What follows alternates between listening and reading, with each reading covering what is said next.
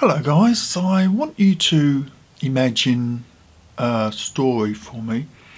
Imagine that a boxer is walking along a beach and they discover a box, and on the box is written the words, "the best boxing training device ever."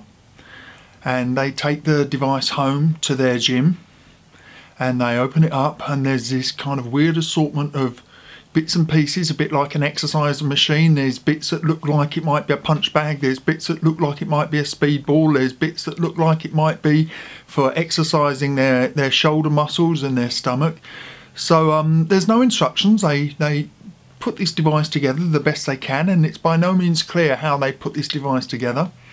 And they do the best they can with this device, try and work out what it does, and they exercise with it, and they exercise with it, and they get their friends exercising with it, and never really knowing what the device does. And they keep with it because, after all, it's been told on the box that it's the best training device ever for boxing, and they keep on working with it because they're certain it's going to make their boxing really, really effective. And they get a really big shoulder on one side, and they develop a fast jab on the other side, and you know, they have one strong calf, and they keep training at it, and now, because they've been training at it for years and years, they start to teach other people how to use it as they've understood it, and all of these other people train with this weird device that they don't really understand. And now, you know, 20, 30 years down the line, they're experts, and the people they've taught have taught other people, and they reinterpreted things because some of what they were taught didn't quite match the way that this device worked. And they all practice, and the different experts, in inverted commas, each add their own skew on how to use this device. And now, 100 years down the line, there's entire generations of people have been using this device, none of them really quite knowing what it was originally invented for, because the instructions were never with it. And all of these people who've got these decades and decades invested in how to use this device, and teaching other people how to use this device. And at the end of the day, none of them knows what the device, how it was supposed to work. They're all just trying to work it out for themselves. And to me, that is an analogy for kata. We have this thing which we are told is this fantastic teaching tool, which was passed on by people, quite frankly, who knew less about combat than we do nowadays.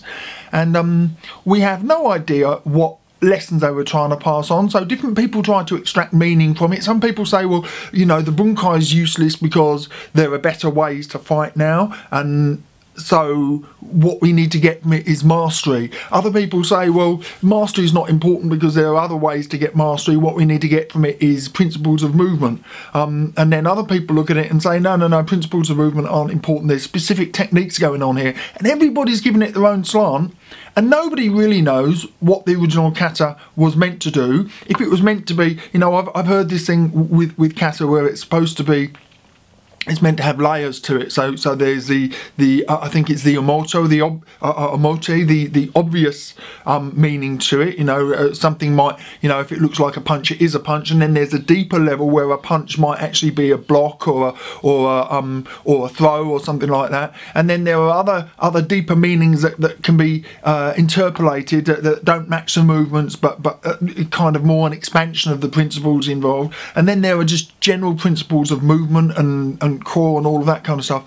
And I hear so much BS spoken about exactly what kata contains, and I think that we really just need to recognise that kata is largely a tool which has passed its sell-by date. You know, there was a time when kata was probably the only way to pass on and encapsulate a fighting system or a sequence of self-defense moves in an era before TV, DVD, even when it was dangerous to keep records. But nowadays we have access to a wealth of information, and I certainly see some value in encapsulating, possibly in encapsulating the self-defense moves of your style in a way that can be practiced by a person on their own, just to keep it fresh and to work on muscle memory.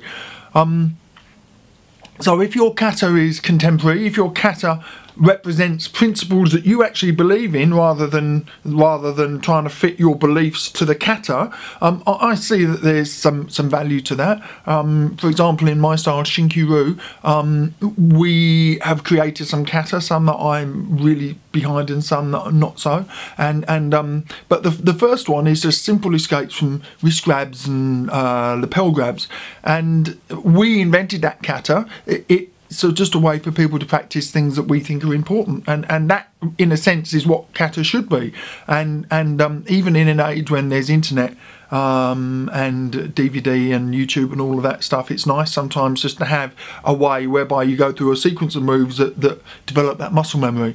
But I think by and large, you know, if you look at the more obscure katas, say Kenkusho or Unsu or something like that, you know, the higher stuff, even Basai Dai, most of that kata is fairly obscure, and most of the meaning of that kata is fairly obscure, and even when the style that you practice has a really strong meaning for each move or each sequence, you have to ask yourself, is that really the solution that you would adopt for that situation?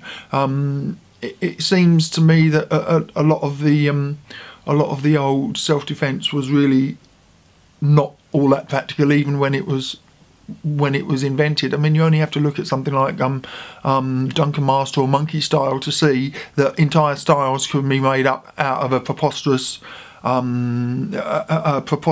idea.